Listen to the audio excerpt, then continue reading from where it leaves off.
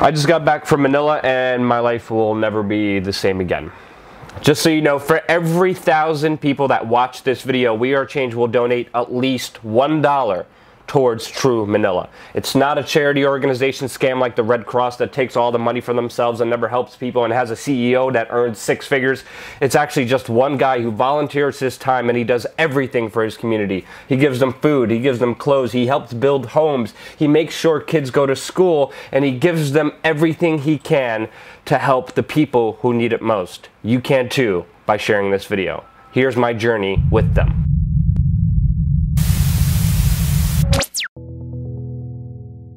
In my last video, you saw me totally broken down, depressed, defeated against the globalists because I couldn't help 2 local street kids that I bonded with in Manila. I had 2 choices that night. I could have continued on like the rest of the tourists in the Philippines who go to Manila for one day and then go to beautiful beaches like Palawan and Cebu and all these amazing natural wonders. Or I could have stayed in the urban slum of Manila and did everything I could to help and fight. Luckily, I met amazing people who are already doing that work. Okay, so welcome to True Manila. We're going to the community where we are visiting my friends. And I have more than 100 friends here. And they're all little kids. You can actually see some of them. There. Yay! This place that we're going to visit is the community where I live. Okay, so once we are there, I will let you experience simple things that we are doing daily, on a daily basis as a Filipino. What we're going to do today is we're going to, you are going to help me prepare some rice and some food that we're going to feed with the kids. But today, because you are here with me, what we're going to do is we're actually packing a rice that's that we're going to give. We're going to give to the family that we are supporting weekly, on a weekly basis. Okay, in this family, each family they have kids that we're supporting with their education. So to keep them going to school, they should be fed because their parents are working hard but not earning much, and because I know them, I see them every day, not really know them. I always see them every day. I know the jobs of their parents. I came up with the idea of helping them when people are helping, when people are sending help. So we have 55 pieces of noodles, 100 pieces of sweets, 40 how many bags of rice we have? 10. 30 kilos of rice, and then that's how. There's a bag of clothes. We'll just give it today because in the community that we will visit, there was a fire 4 months ago. So the people need the clothes or toys or whatever.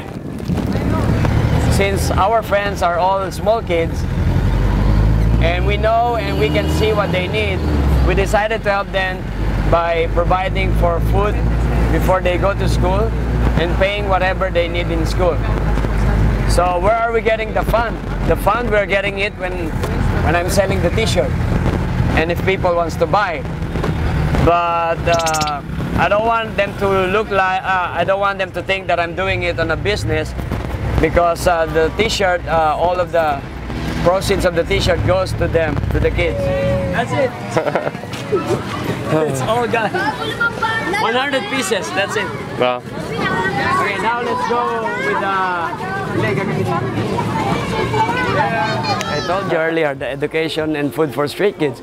I'll introduce you to one of the family that we're helping. Hello, Nai. Kumusta? This is Gemaline. Ilan taon ka na, Gemaline? 14. She's now 14 when we met her only last year. And then I found out that they don't have electricity here.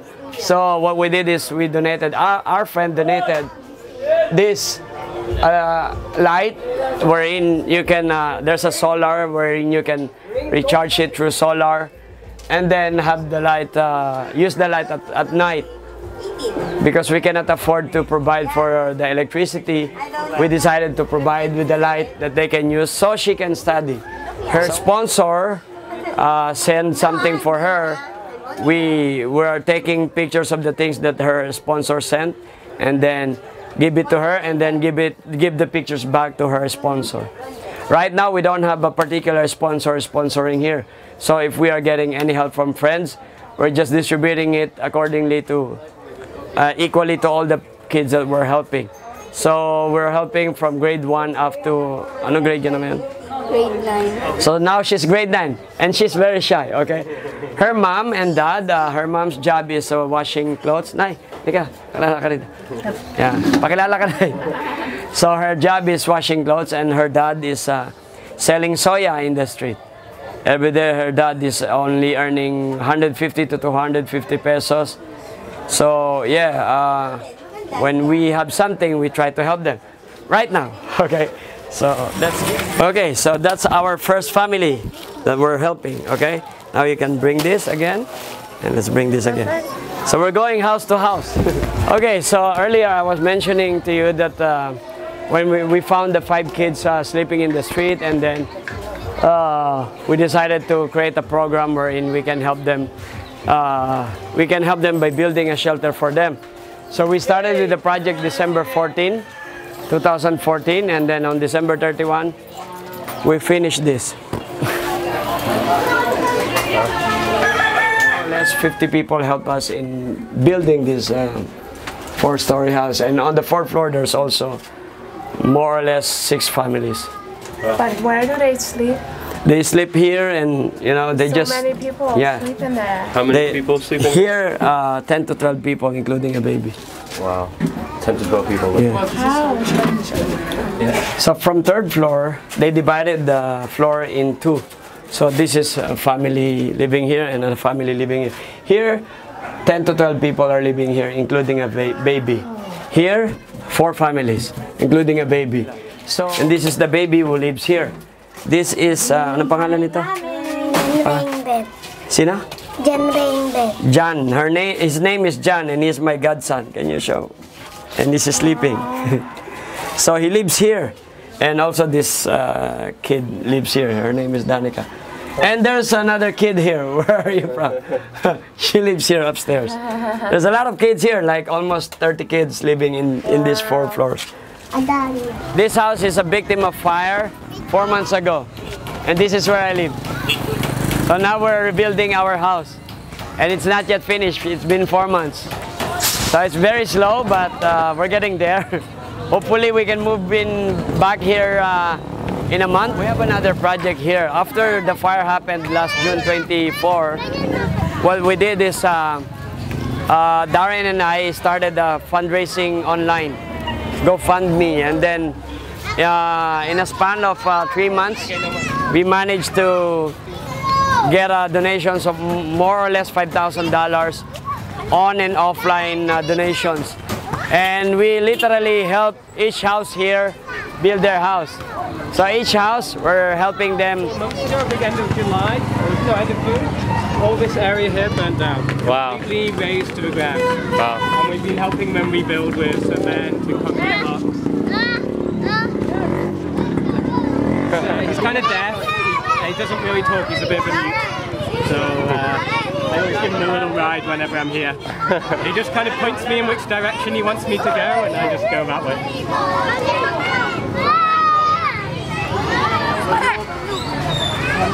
Can I ask you, why do you do this? Can't you tell from all this? These kids are amazing. So, Micah! Is this your family? Yeah, this is my family. Micah, say hi to the camera. I'm gonna introduce you to. Okay, this is Micah, and it's the best of the family. And she's shy.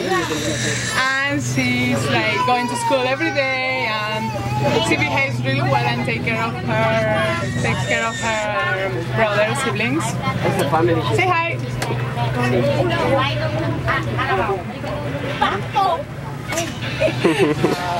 The latest project I added is every time I have True Manila, I have this set of 10 sets of broom, and then each foreigners with me can help out in cleaning the community. So they can get involved, and then they can also do it with the kids, so that it's like teaching the kids how to clean the community while they are still young. So yeah, now I'm going to show you one more project that we just did last week. Okay, let's go. 2013, I went to New York. For 5 months I was there, and then I saw urban farming while I was in Manhattan and in near Brooklyn. So what I did is I adopt this idea in my community, but slowly, okay? So that's our last project in True Manila community. Urban farming, okay? Thank you, Moa, for the donation. Okay, mga kapitbahay, saglit muna. Sabihin lang natin, thank you sa'yo, Moa, okay? Thank you sa'yo, Moa. Thank you sa'yo, Moa. Thank you, Moa. Okay, hold on.